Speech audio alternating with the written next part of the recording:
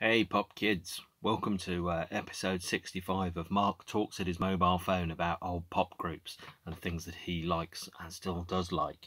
It is, I think, the 2nd of March 2021.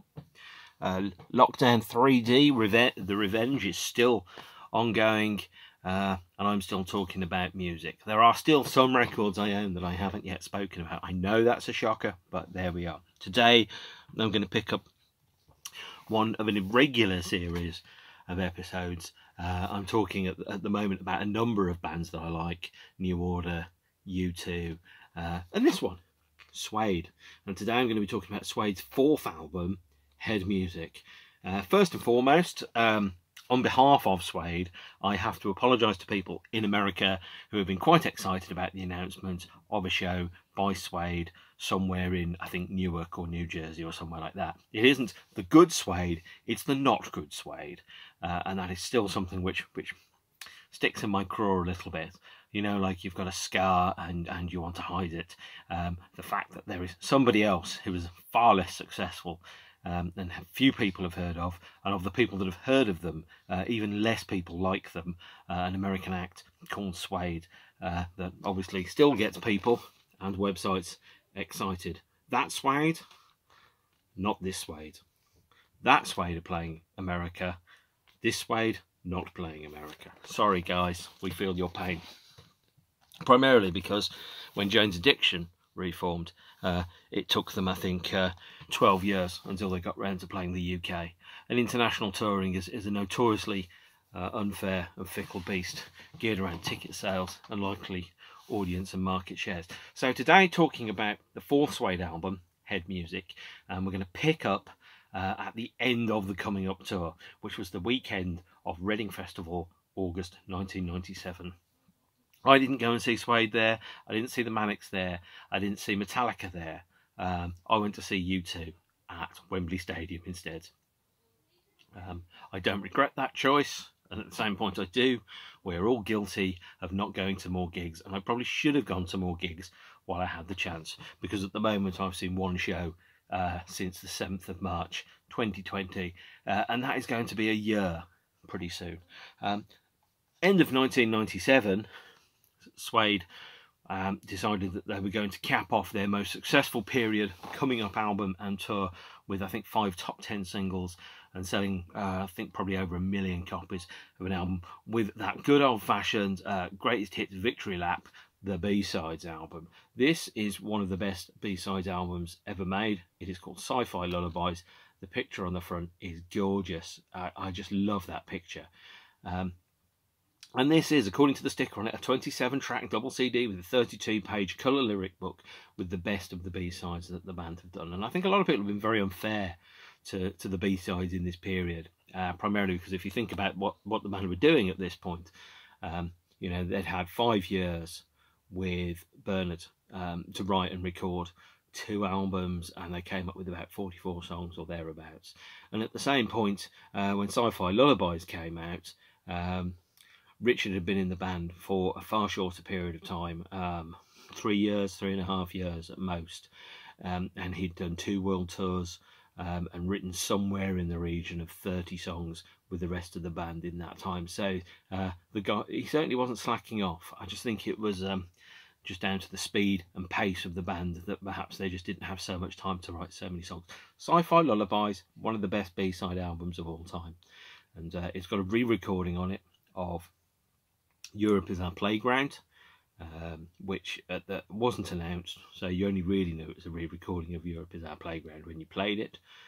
And it's you know, Europe Is Our Playground is the song that really kind of pointed the way for where Suede were going to go next. So 1998, Suede pretty much on top of the world. The Britpop bubble had yet to burst, although Be Here Now had just come out. And I think Be Here Now was probably the moment where Britpop evaporated completely. Because as we all know, Be Here Now only sounds good if you've got cocaine in your bloodstream. It's a very loud, very long, overindulgent, bloated album that pretty much killed Britpop overnight. And Suede, of course, were the first time that Britpop was seen in the press was in relation to an article that featured Suede in, and I don't think Suede were happy about that at all. So that kind of phrase first appeared, I think, in Select magazine in March 1993. So when people say, well, was it Blur or Oasis? I'm going, mate, no. Always, always, always Suede and Pulp. Okay, that's a hill I will die on. I am a petty human. I have many hills that I will fight to the death on, and Blur or Oasis is one of them, because it was always Suede and Pulp that were the best. Anyway, so 1998, and I think it's probably really, really good if you have a copy of this book by Brett Anderson, Afternoons with the Blinds Drawn, which is his autobiography of the period from the release of the first Suede single to the last Suede single in the band's original incarnation. He's pretty brutal about life in the band. I think it's all pretty clear to everybody that Suede couldn't do the same old thing again. They couldn't come out with that ultra bright, ultra shiny album of pop rock that was, clearly aimed at being sung by people that did their hair before they went out on a Saturday night. And they had some ideas around what they were going to do next, but they knew they couldn't repeat themselves. Now I'm going to take a look at the booklet that's inside the Head Music reissue, and in there, Brett says, for me, Head Music was always the most underrated of all the Suede albums. And after a punishing 18-month world tour, we were keen to begin work on a record with less of the levity of its predecessor, something colder and more European. And it was the B-side of Trash, Europe is Our Playground, that provided the blueprint as we searched again and again to match its hypnotic elegance. So what the band were trying to do is they knew they couldn't repeat themselves.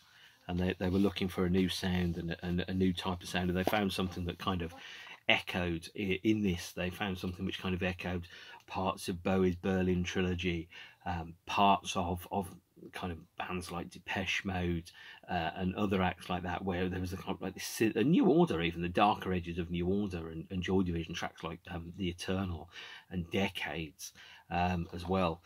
This was the kind of stuff that I think was influencing the band at this point, is that you had a mixture of technology and of organic guitar-based pop music, but there were other things, other vultures were circling the world of Suede. And if you read this, it's fairly clear that Brett had started to, I think, to believe his own hype. He said that his ego was burgeoning, I believe was the exact phrase that he used, and he started working on his own in a more concerted manner than he'd done previously.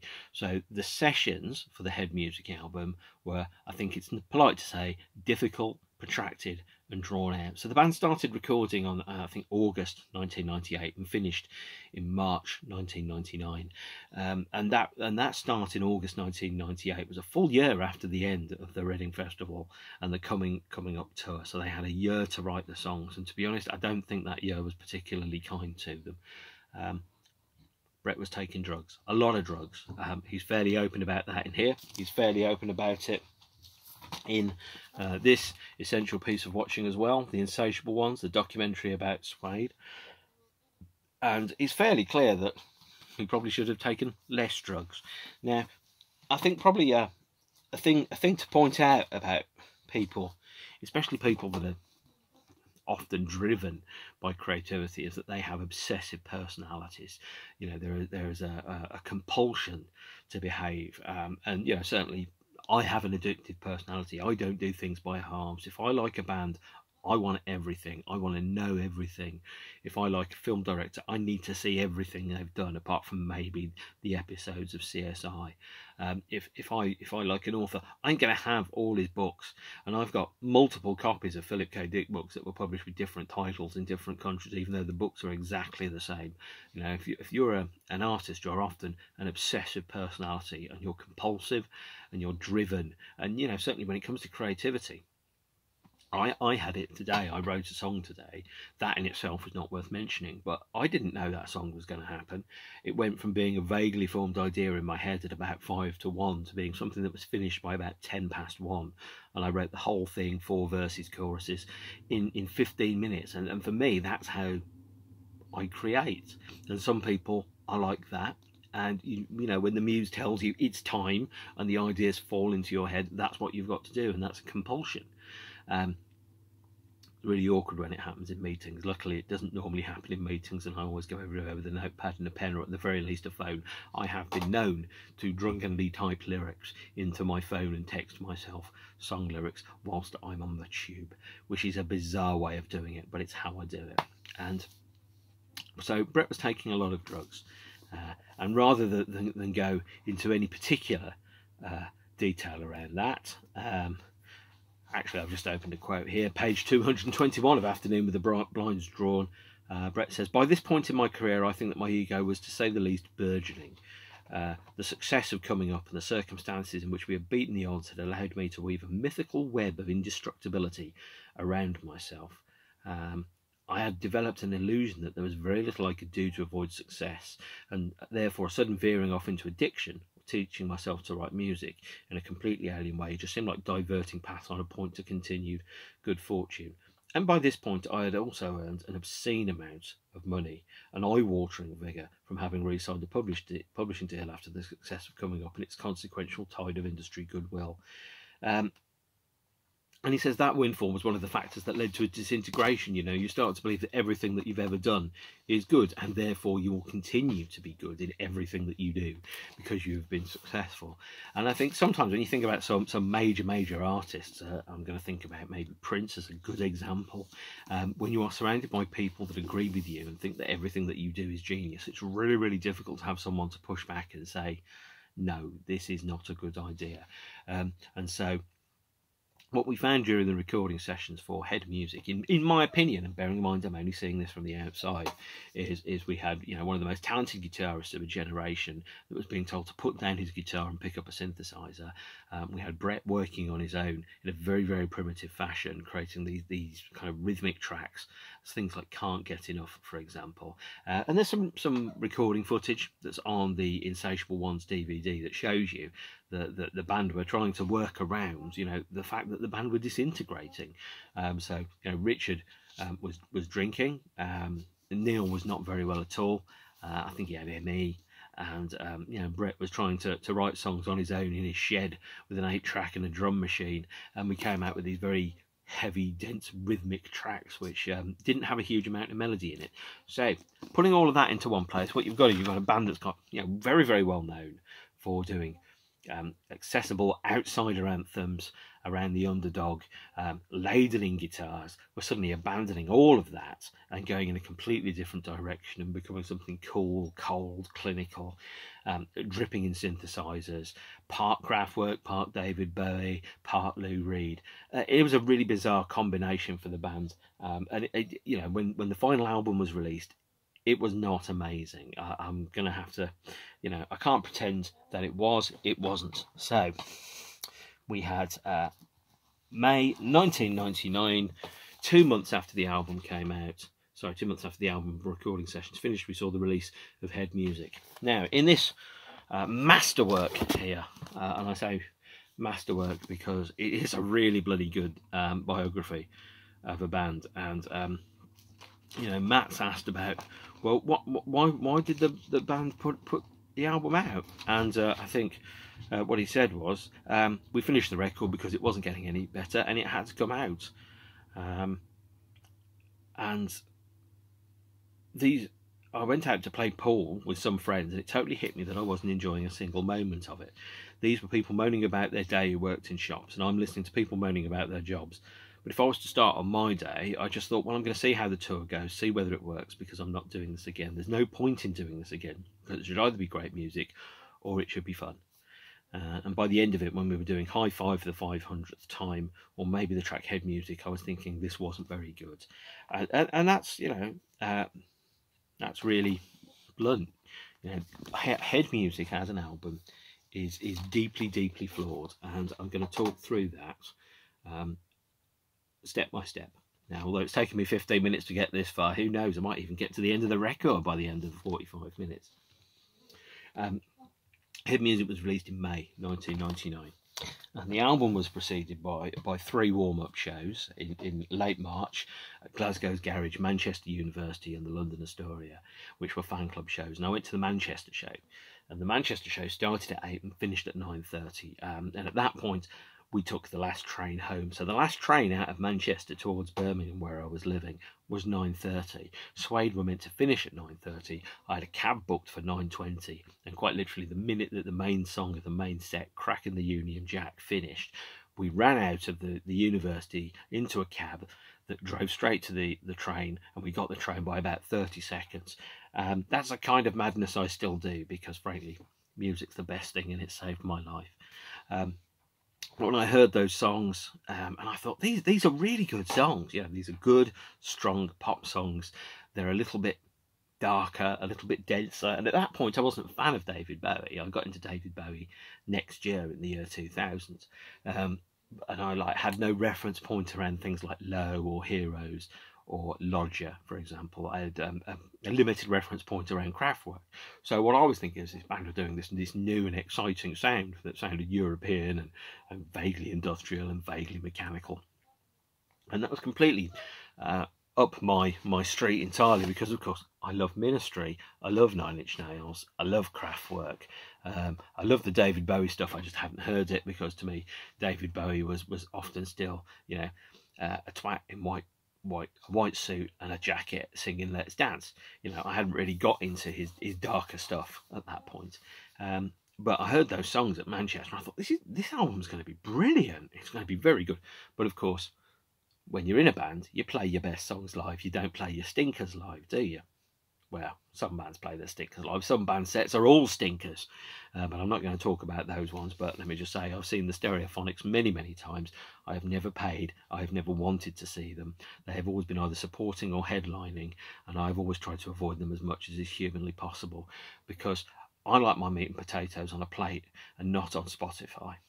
Anyway, with all that bitching to one side, the first single from the album was called Electricity, and there was some debate around whether Electricity was the right choice for the first single or not.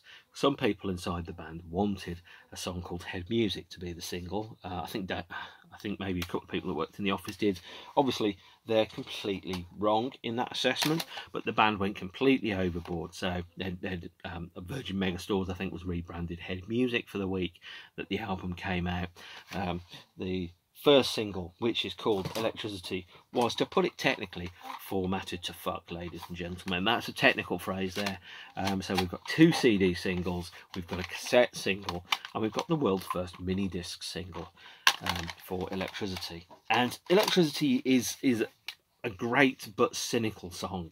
So if trash is like having mind-blowing sex with somebody that you love, Electricity is like having really rotten, dirty, great sex with somebody that you don't care about, that you're never going to see again. The song doesn't have the meaning that songs like Trash do.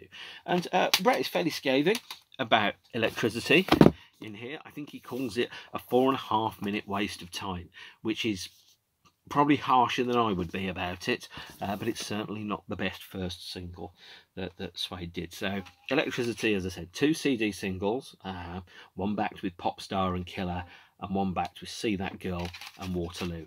All great songs, by the way.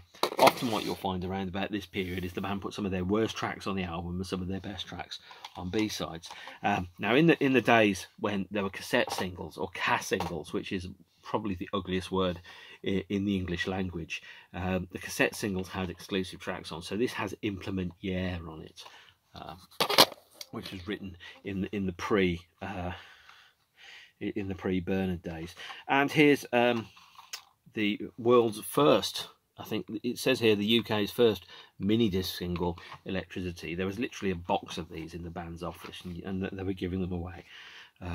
Probably worth a small fortune now, actually. In the same way that the Smiths had a DAT commercial release of the album Rank. They made 100 copies of it. They sold less than 50, threw the rest in a bin, and now that DAT sells for, you know, an enormous amount of money to train spotters, because there's only about 50 of them left in the world. Electricity as a mini-disc single is utterly baffling. I have no idea why this thing exists. Neither apparently does bread, because somebody asked him once, why did you put it out? And he pointed to the band's label head and said, ask him. It's a really strange thing, that, and there's probably not many of them left in the world, and there's probably less people that care about that. But Electricity was not a great first single. It was a very much a repetition of Trash, but with all the soul taken out of it. And I think a lot of people kind of just went, oh, that's what Suede do now. And that's backed up by the fact that the band don't play Electricity live very often. When they do, it's really, really good, but they don't play it live very often, and nor should they. And it was followed up with a series of TV appearances. I saw the band mime to Electricity, I think, at CD UK, and also at a venue which was which is now, I think, the M&M shop in Leicester Square, and I think also Blondie, and I think Westlife, maybe Boyzone played as well. And I also was probably about 10 years older than anybody else who was there, but watching Suede mime to She's in Fashion and Electricity for that was, you know, it was a pretty boring hour, to be honest. And I have vague recollections of it. I've never seen it on YouTube. I'm sure it exists. I'm sure you can see me in the crowd. I just genuinely don't care. Now, before the album was released, the band also played a show at a place called the Asylum in Perivale in late April 1999 for a TV show called Head Music. Actually, no, it's the 16th of April 1999, and that show, or at least parts of it, is on the DVD that comes with the 2011 reissue of Head Music. Now, I went to that show. Like the Manchester show, the band played nothing but post-Bernard songs. So that, you know, they didn't need to play Animal Nitrate, Wild Ones, Metal Mickey, We Are the Pigs, New Generation. No point, because it and you know, actually it's really refreshing when a band puts its heart and soul and guts and goes behind and sticks to the new stuff, because I'm really interested in bands making new stuff. I'm interested in bands living in now, and if bands I loved only played old songs, I would love them a little bit less than bands that play new stuff. So I saw Suede in Manchester, and I saw Suede at Perivale. They played only new stuff, so only stuff written by the band's then current guitarist, Richard Oakes, a genius in human form. And the Asylum in Perivale, by the way, isn't a venue. It's a film studio on an industrial estate somewhere in Zone 6 in London, out in the west somewhere. It's a dump, and there were maybe 200, 250 people, maybe 300 people that were there, invite only. And the only way you could get a ticket was if you were sent as a really fantastic ticket, because it can't be replicated. It's a clear perspex sheet of PVC with print and a ticket number on there. Impossible to replicate. So very good at stopping touting, by the way. But the band played about 16, 17 songs, of which 8 are on the DVD here, and also became the soundtrack to a live release, which I'm going to talk about in a minute. But Perivale, again, at this point I hadn't heard the album. I'd heard most of the songs from the album. I think I got a live tape of them at the Astoria, which was broadcast on the radio. But you know, after the album was released, the band didn't play London until 2002. So after the album came out, I think the last show that they played was at the Shepherd's Bush Empire for the MTV, and they didn't play a headline show in London then for the next 3 years, until they played the Royal Festival Hall in 2002. So what we're starting to see with the album is a series of, I think, commercial and tour miscalculations that doesn't do the band any favours. So, for example, they played 3 shows, either before or around the week that the album came out. So they played, you know, the Virgin Megastore, they played Shepherd's Bush Empire, they played Perivale for members of their fan club, they played Astoria for members of their fan club. If you weren't a fan club member, the only chance you would have to see the band would be either to see them play the Virgin Megastore, which, considering they'd headlined Reading 18 months before, was practically impossible, or you could see them play the Shepherd's Bush Empire on a multi-artist bill for MTV, which again would have sold out just like that. You know, the band didn't put a show at Brixton on in 1999, and they probably should have done. The nearest they came to that was playing the Reading Rivermead Centre on, I think, the 30th of August. No, not 30th of August, 30th of October 1999. But I think it really hurt the band's commercial profile, not playing a major London headline show around about the time of Head Music. And there are another couple of missteps actually that he, obviously at the time didn't feel like it, but in retrospect very clearly became that. And I think the biggest issue that the band had was the album itself. It was for the first time a double album, and here's the 2018 coloured vinyl Amazon reissue, which comes in a lovely shade of purple. Prince would be proud of that. But it's about an hour long, and I think the album is maybe 3 or 4 songs too long. So some of the best songs that the band had, they didn't put on the album, and some of the worst songs the band had, they did put on the album. So let's go through the track listing for the album Head Music. I know it's taken me 25 minutes to get there, but context is everything, because without context, manslaughter can be murder. Okay, so we've got Electricity, which is the first song on the album, and it's not the best song to open the album with. We've got Savoir Faire, Can't Get Enough, Everything Will Flow, Down, She's in Fashion, and then you've got a 4-song run that's pretty tough going. Asbestos, Head Music, Elephant Man, Hi-Fi. The band haven't played any of these songs since 2003. And then you've got like 3 great songs to end the album with, which is Indian Strings, He's Gone, and Crack in the Union Jack. First and foremost, the sequencing on this album is wonky. It's really sequenced in a very difficult way. Can't Get Enough should have been the opening track on the album. You know, it starts with all the instruments slowly coming in. It's an absolute belter. The band play it live, rips the roof off the place, even if it's outdoors. And they somehow put it as the 3rd song on the album. Electricity is the first single. It's not a great first single, as I've said before. It's a little bit bubblegum. It's a little bit empty.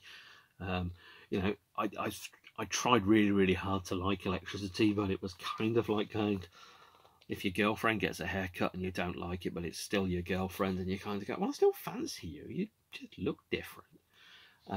And then you've got Savoir Faire, which has 2 of the worst lines in the entire of recorded history, which are she lives in a house, she's stupid as a mouse, and it dip dog shit. That is not a good lyric. I know that's one that Brett's disowned. It's probably one of the reasons why the band haven't played the song live for quite some time.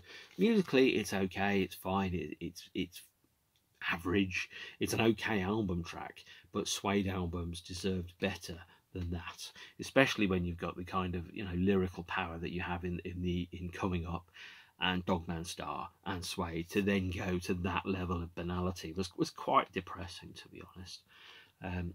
Yeah, you've got Can't Get Enough, and then you've got Everything Will Flow, Down, and She's in Fashion. Now, Everything Will Flow is a fantastic track. The band play it live many times, and She's in Fashion is also equally fantastic, and I think probably She's in Fashion alone has probably paid for a number of houses in London, because it's on every single show ever about fashion. And the band knew this, so they had a 2nd single from the album. Now in Australia, the 2nd single was Can't Get Enough, which is backed with live versions of Electricity, Trash, and Beautiful Ones recorded at the Perivale show. And I think, was it Trash and Beautiful Ones may not have been on the TV broadcast of Head Music. And of course, since I've mentioned it previously, we have cassette singles, still cassette singles. It's painful having cassette singles, but on the B-side of the cassette single of She's in Fashion is the demo of Down. And I must admit, I've never done a side-by-side check with the later release demos. It may be exclusive to that cassette. Now, She's in Fashion, alongside all the singles from this period, was designed by Peter Saville and his design group. So you have that, which is a promotional CD, which has a different image on the front. And I think this is a fantastic image. It should have been the single cover, as opposed to this, which has 4 B-sides on there. It's got Bored, which is one of the best Suede B-sides that there is, Pieces of My Mind, Jubilee, and God's Gift. I mean, really, at this point, the band was shitting out incredible B-sides. You know, and you've got 8 songs there that are better than Head Music or Asbestos or Hi-Fi, which, by the way, the band have said they do not like those particular songs. Now, next up, and perhaps a little bit more accessible, I think, was the next single, which is Everything Will Flow. And this is a promotional CD, again, but 2 CD singles there, backed with Weight of the World and Leaving on here, and Crackhead and Seascape. Crackhead's a great track. It's dark, it's dirty, it would have made a great album opener, but it would have really very, very clearly, you know, set out that we're not the Suede that we used to do, or the Suede we used to be. And Weight of the World is pretty good. Leaving is excellent, and Leaving was a bonus track on a CD single on some of the editions of the Head Music album. If you bought it in, I think FNAC in France, for example, Leaving was a 1-track CD. The band also made a CD single, which was only released in America. This is Everything Will Flow, the remixes CD single, which has 3 remixes by Rollo of Faithless. Those remixes are very bad indeed, and they've never been reissued, and I think they've been pretty much disowned by the band. And also there was a 12-inch, which I think is a promotional 12-inch. And what you can really see here is, you know, the band have got a lot of money at this point, because they're putting out promotional 12 inches in die-cut sleeves with exclusive remixes on. It's a lovely 12-inch. And by the way, they also had Suede branded carrier bags here, which I've been storing my copy of the Everything Will Flow 12-inch in for a number of years. In fact, I've not taken it out of that since probably the last Minellia.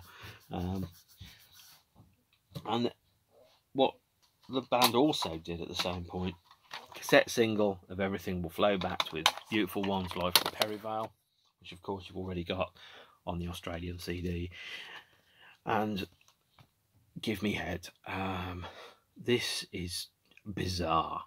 It really is. This was sold through the fan club for about £3. It's a foam VHS tape that you could probably play no more than 10 times before it disintegrated. This one is sealed, hasn't been opened since it was manufactured. It's bizarre. I could probably bend it.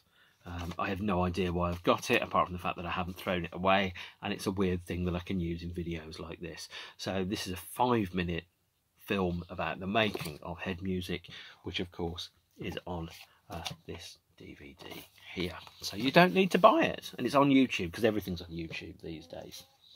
Other things that the band did, they released the 4th and final single, Can't Get Enough, and it came in a slipcase. If you're on the band's mailing list, lo and behold, I was on every band's mailing list. There's some postcards. There's an advert for the top. I love this picture, actually. It's a great picture. Then there's, you know, some other stuff about the Suede Information Service, some pictures, some stickers, and some random old bits and bobs which I've somehow stuffed in there over the years. Can't Get Enough came on 3 CDs instead of 2 CDs and a cassette, because cassettes are a dead format, and if there am nothing if not a collector of dead formats. So Can't Get Enough was backed with on 1 CD, Let Go and Since You Went Away. Those, again, incredible B-sides, should have been on the album. Situations and Read My Mind, not so great B-sides, but then we are at the 12th B-side of the period. So we've got 25 songs that have come out in about 5 months. And then we've got a 3rd CD, which is backed with the remix of Everything Will Flow, because it's not been released in Britain before, and the Steve Leone version of She's in Fashion, which may or may not be on the reissues. I can't remember. The band did an awful lot of work here. They recorded many different versions with many different producers of many of the songs from the album. They really worked very, very hard to get a good album, and at some point they had to throw their hands up and go, fuck it, we can't do any better, and release what they've got. And Let Go, the B-side, was so good that it got released in, I think, Sweden as a CD single. And Let Go is a fantastic B-side track. It should have been on the album. There's no ifs, there's no questions about that. It is brilliant, and I wish the band would play it live more often. Now, whilst the band was still going, there was a couple of other things. Here is a limited edition CD promoting their European tour that was shrink wrapped to some versions of Head Music, sorry. And it features 5 live songs from the Perivale show on CD. And also the band wrapped up the tour with a show in Israel, and then they released a fan club CD called Sessions CD, which is here, which features acoustic versions of Since You Went Away, Everything Will Flow, and I think By the Sea, and Another No One, which was recorded for IDF Radio in Tel Aviv, and Can't Get Enough, Beautiful Ones, Savoir Faire, and Saturday Night recorded at the Perivale Asylum. They really got their money's worth out of that show, because it wasn't cheap. So that brings us to the end of the Head Music period. I saw the band many times during the Head Music era. I saw them at Manchester. I saw them do a couple of TV shows. I saw them do Perivale. I saw them headline V99 in Stafford, where they didn't play Electricity, which was a strange choice. And I don't think that helped their commercial prospects either, because if you're not playing the lead single off your most recent album, it kind of indicates you don't really like it necessarily. And I also saw them at the Wolverhampton Civic Hall in October 1999, and that was a very bad show. For me, my personal experience of the Wolverhampton show was catastrophically bad. My partner at the time was very upset, and it was just awful, really. There was nothing about the show was bad. Suede played an incredible show. But just our relationship pretty much ended that night, and we'd been together for 3 years. So it was awful, and I genuinely don't think I did anything wrong there. They'd had some awful news, and they decided that they were still going to go out and go and see Suede, and that was the wrong call. And it all went catastrophically wrong, really, and bad after that. I'm not going to talk about that. It's history, and it doesn't occupy much space in my mind, to be honest. It's more just a historical overview. So there was a couple of other things. The Head Music tour. Here's another Head Music carrier bag, because you can never have enough Head Music carrier bags. And here is, of course, a tour programme that actually has got some pretty exciting pictures in it, and some pretty unexciting pictures in it too.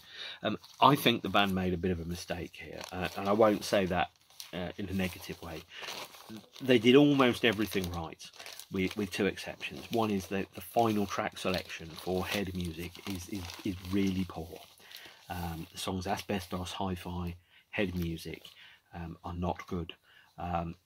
Brett, in the text that accompanies the 2011 reissue of Head Music, is very clear that the Head Music title track is risible, are his exact words, and also that some of the other songs that were on here, such as Hi-Fi, had never been rehearsed or planned to be played live, and you know, the Head Music track itself is pretty awful. So 2011 saw the start of reissues for Suede. We had a 3-disc set here of Head Music. It's got the album on disc 1. It's got 4 demos, which are Indian Strings, Everything Will Flow, He's Gone, and She's in Fashion. It's got all the B-sides on the 2nd disc, a previously unreleased track called Music Like Sex, and then the DVD had 5 videos, 2 extra short films, and a Perivale TV appearance, plus an interview with Brett, Richard and Neil. It's a really good package.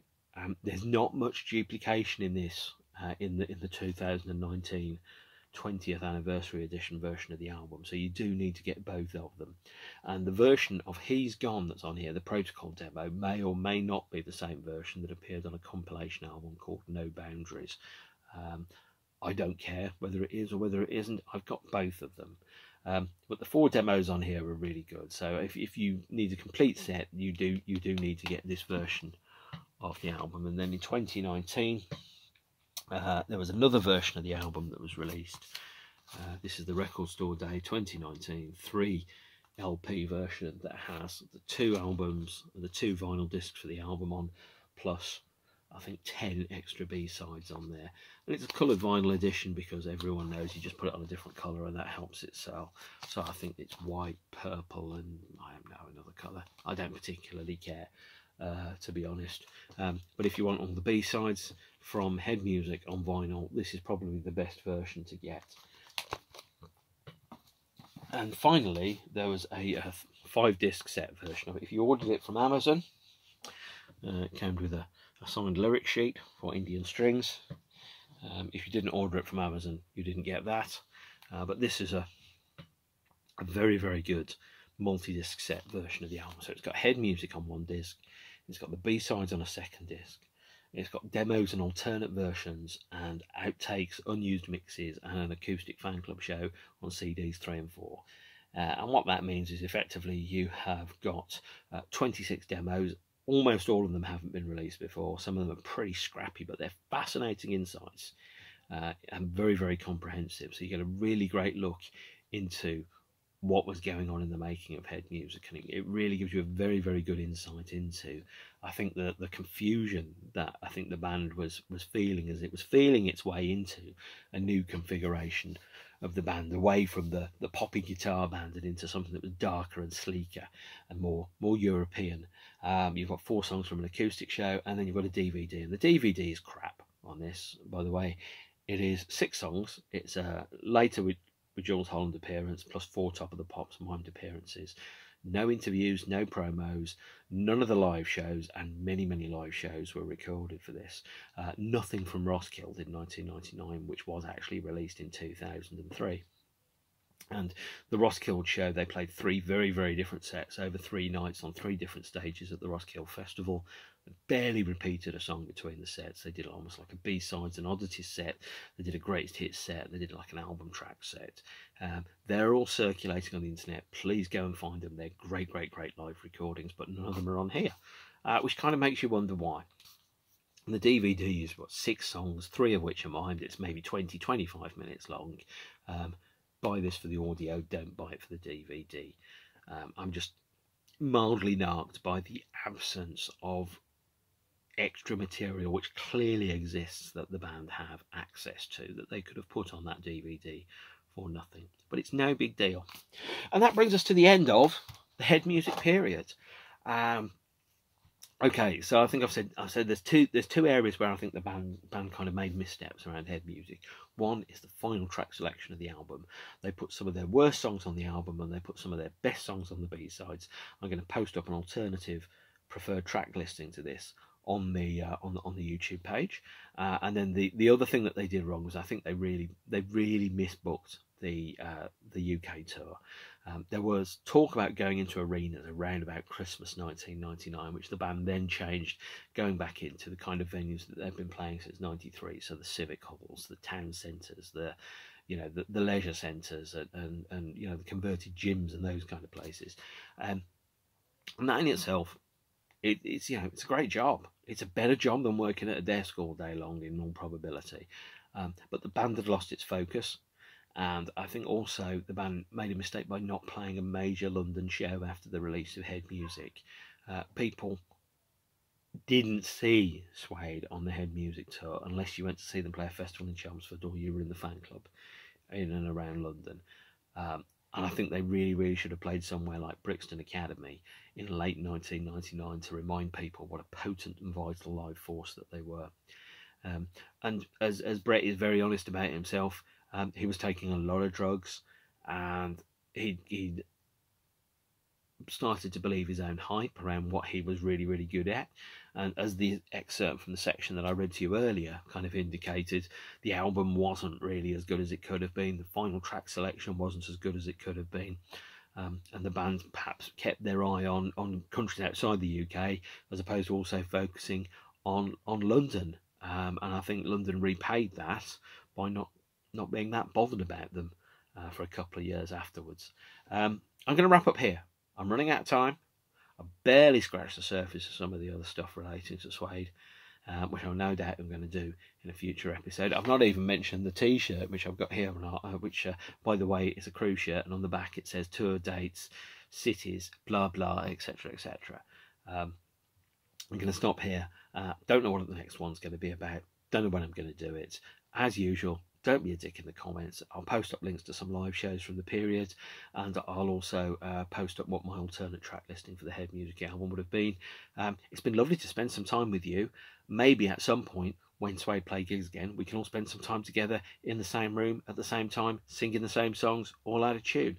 Thank you very much, and see you all again soon. Thank you. Bye.